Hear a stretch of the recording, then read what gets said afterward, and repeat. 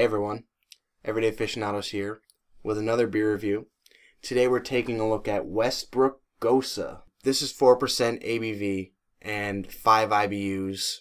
It is a traditional German-style sour wheat ale, and it's made with coriander and salt. This style kind of went away for a while, but it's starting to grow in popularity as of recently. It's supposed to be sort of like a summer session style type of beer. This is a summer seasonal, and it first came out in April 2012, so it's a fairly new beer.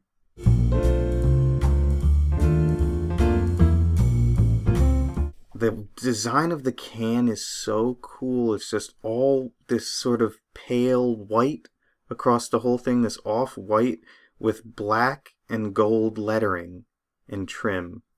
It's really awesome looking. Yeah. And there's so many like little nuances and little images and designs.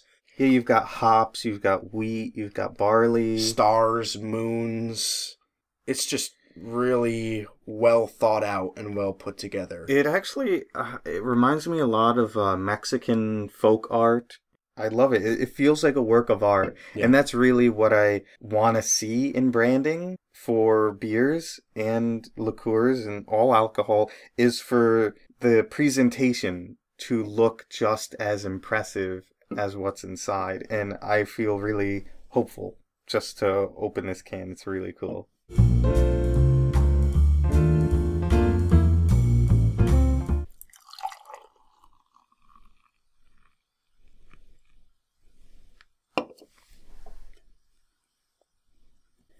It's got an okay head. It's a little thin. Very bubbly. Very bubbly. Very cloudy. Yeah, medium to large size bubbles for the head. It goes away pretty fast. It's like a creamy yellow, I would say. Very hazy. The head dissipated pretty quickly. Looks kind of thin.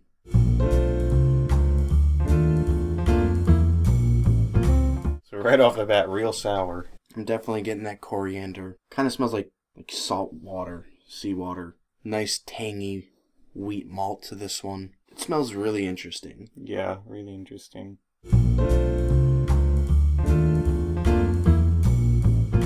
Cheers. It reminds me of like a margarita, kind of. Mm-hmm. It's like a Sour Patch Kid. Yeah. That's what it's like. It's just like sucking on a lemon Sour Patch. Yeah, lemon Sour Patch. Because it's like got that upfront sour, and then it's just, ooh, it's okay. Here, soothing sweetness. It's kind of got like a warhead quality to it also. Yeah, just like that really like mouth-puckering sourness. Definitely get that lemon. It tastes like a salty lemon. Mm-hmm. There's no other way of putting it besides that. I think it's kind of light-bodied. The sour quality just makes it feel so dynamic. Definitely get some of that like tangy wheat malt that really plays off the salt nicely. Definitely getting some of that coriander too. Like a little bit of like that nutty, kind of spicy coriander. And it kind of adds a nice little complexity to this. It's great because after the sour is gone, the wheat that's there doesn't like fight against it. It just like effortlessly moves from the sour right into that nice malty wheat taste. Finish is pretty dry. You get that like lingering saltiness on your tongue and on your lips. There's like a bit of a fruitiness in this one too. It almost tastes like a stone fruit, like a peach or something like that, that hasn't ripened yet. Oh yeah, definitely. It's got that tart quality, very tart. Good amount of carbonation. It's like if a lemonade was sweetened with salt instead of sugar.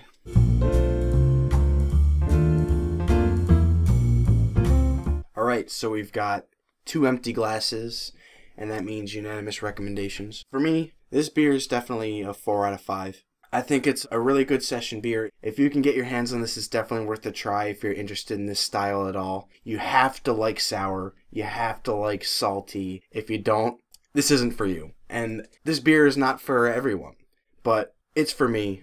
I really like it. It's really nice to sip on, and I could definitely see myself enjoying one of these on a hot day. It's really tasty. It's completely different from anything that I've ever had, and just based off of that, it's definitely worth a shot. Yeah, I agree. For me, it's a strong 4. It's really delicious. I love the sour qualities of it. Again, it's like a whiskey sour or like a margarita. I never imagined a beer like this.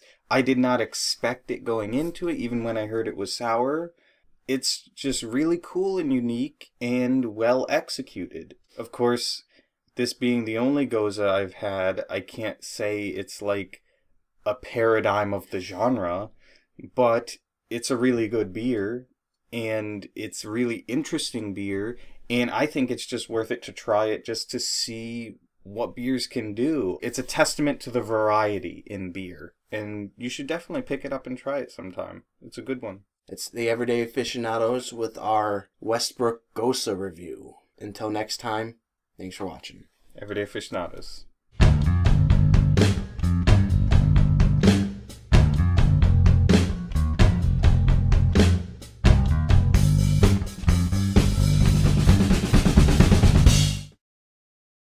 I wonder what the sodium content is of this. Yeah. Be careful if you have a cut in your mouth.